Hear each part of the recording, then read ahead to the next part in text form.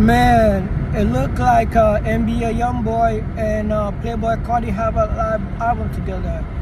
Who would have think, man, those two would have come together? Because both of them are one of the people who have a core fan, but they're very, I don't know, like very into themselves, right?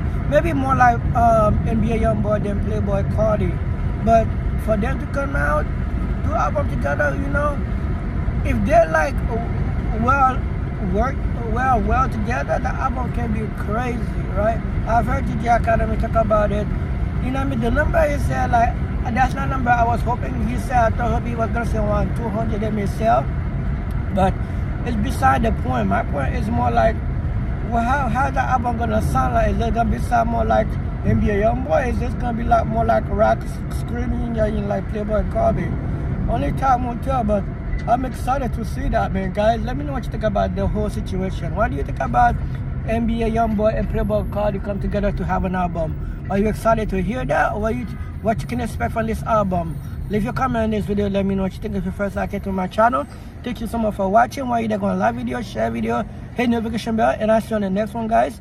Deuces.